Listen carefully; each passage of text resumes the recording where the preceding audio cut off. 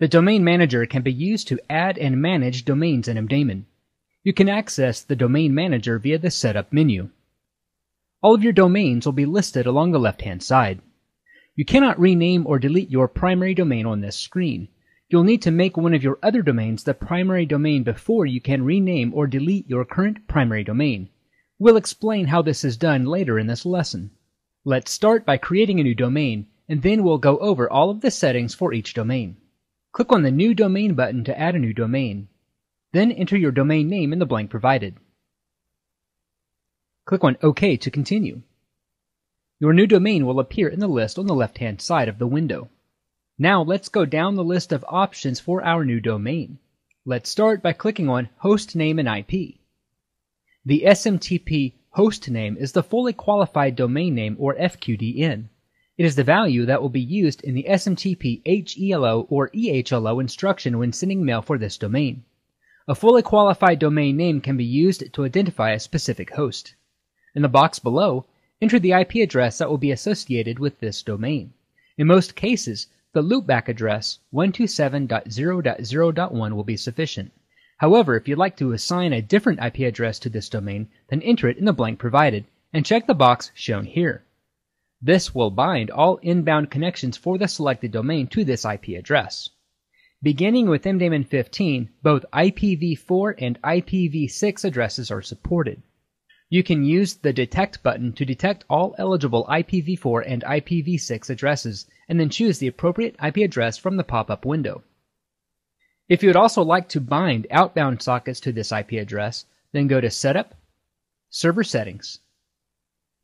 Click on Binding in the left-hand navigation menu, and then check the box Enable Outbound IP Binding for domains using inbound IP binding.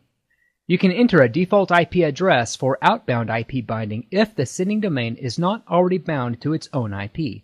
However, since we entered an IP address for the domain that we just added on the Domain Manager screen, we can leave these fields blank. You can also assign a second IP address for inbound socket binding for your default domain. Click on Apply and OK to save any changes made. Now let's go back to the Domain Manager screen and go over the remaining settings for this domain. We'll discuss smart hosts in the next video, which covers configuring mail delivery options. Now let's go over the items under the WCIM menu. World Client Instant Messenger is a small application that users can download from within World Client that will notify them when new mail arrives and allows users to log directly into their mailboxes using the MDaemon webmail interface. World Client Instant Messenger support is enabled for each domain by default. You can disable World Client Instant Messenger support by unchecking this box. World Client Instant Messenger can also be used to send instant messages to other World Client Instant Messenger users.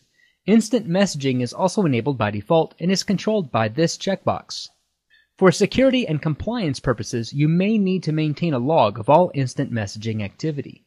You can control this behavior by checking the box Include all IM messages in log files. When this box is checked, all instant messaging traffic will be written to the instant messaging log file located in the MDaemon logs directory. And by enabling the last option, users can include members of other MDaemon domains in their buddy lists. When an appointment is scheduled on a user's World Client calendar, the event can be set to send a reminder to the user at a specific time. If instant messaging is enabled for the user's domain, then the reminder will be sent in an instant message if he or she is using World Client Instant Messenger. Use this text box to specify the name that you would like the message to appear to be from. Now we'll look at the calendar options. When the first box is checked, users will be notified of calendar events and tasks via an email message or via an instant message from World Client Instant Messenger. By checking the second box, you can make sure Outlook connector users also receive these notifications. Some countries observe Monday as the first day of the week. You can specify the first day of the week using the drop-down menu shown here. MDaemon includes a free busy server, which makes it possible for a meeting planner to view the availability of potential meeting attendees. Free busy services for each domain are enabled by default. Outlook users can query your free busy data by querying the URL shown here. The World Client server and port will need to be customized for your specific domain. So if your domain is example.com and you are running World Client under the default port, which is port 3000 by default, then your free busy URL will look like this. If you would like to require a password when this domain's users attempt to access the FreeBusy server features via Outlook, then include the password here. When this feature is used, Outlook users must add the password to the end of the FreeBusy URL, like this. And finally, you can specify how many months worth of FreeBusy data users can query using the remaining option on this screen. 3 months of data is the default setting. Now let's look at the World Client Settings menu. This screen allows you to set the default language, theme, and date format that is used when users log into World Client. Remember, these settings are domain-specific and only apply to the domain that we are updating. Click on this button to view a list of macros that you can use to further customize the date format. You have several options that you can enable or disable on this screen. Many of them are self-explanatory, but the ones that may require further explanation are the Advanced Compose option and the option to use the HTML editor when composing new messages. When we enable Advanced Compose, World Client users will see several extra options when composing a new message, including a BCC field and the option to mark the message as urgent, request a delivery confirmation, or request a read confirmation. When the last box is checked, World Client users will have an extra set of options in the Message Compose window that they can use to customize the appearance of their email messages. These extra options allow users to format the font, color, and size of the message text, insert bulleted and numbered lists, add hyperlinks and anchors, and much more. The remaining options allow you to customize the number of messages listed per page, the frequency at which the message listing will refresh itself, and the text that appears on the login screen when a user tries to log in using an incorrect username or password. The Signatures menu is where we can enter a domain signature, which will appear at the end of all messages sent by users of this domain. The top window is used to enter a plain text signature, and the bottom window is used when you want to include an HTML signature. Only enter plain text in the top window, and only enter HTML code in the bottom window. And now we'll go over the Settings menu. The following 3 options are specific to the selected domain. They allow you to delete an account that has been inactive for a specific number of days, delete email messages that are older than a specified number of days, and purge imap messages that have been flagged for deletion longer than a specified number of days. If you leave a 0 in any of these fields, these messages and accounts will never be deleted due to age or inactivity. Select Purge Old Messages from IMAP folders as well if you like the Delete User Messages Older Than option above to apply to IMAP folders as well. When this option is disabled, messages stored in IMAP folders other than the inbox will not be deleted, regardless of their age. If you would like to impose a size restriction for messages addressed to this domain, then enter it in the blanks provided in kilobytes as shown here. Notice that you can set different size limits for authenticated senders and all other senders.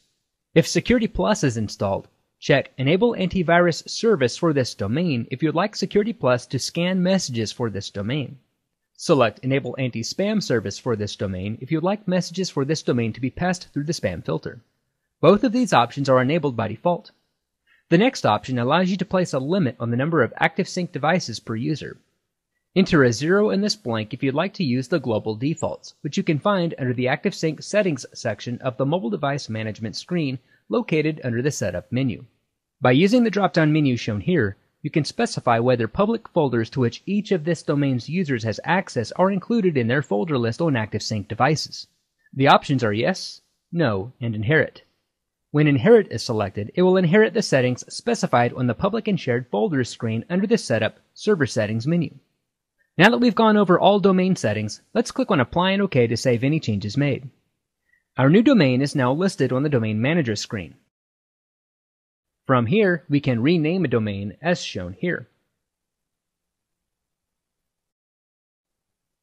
We can also make one of our domains the default domain by highlighting it and selecting this button. Click on Yes to confirm.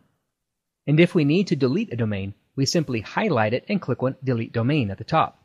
Be careful when deleting domains because all accounts, mailing lists, and public folders belonging to the selected domain will also be deleted. Click on Yes to confirm. Be sure to apply any changes made.